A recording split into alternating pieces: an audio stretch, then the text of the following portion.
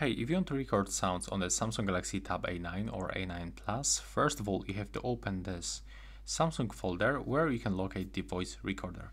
If for some reason you don't have this application on your tablet, you can download it from the Play Store.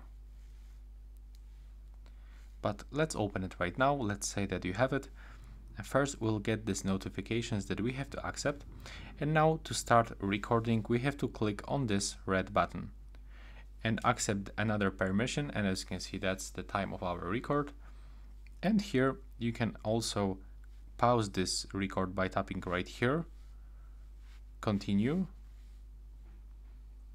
so we can actually play it, but it's not finished, so you can keep recording by tapping here, and you will overdrive voice.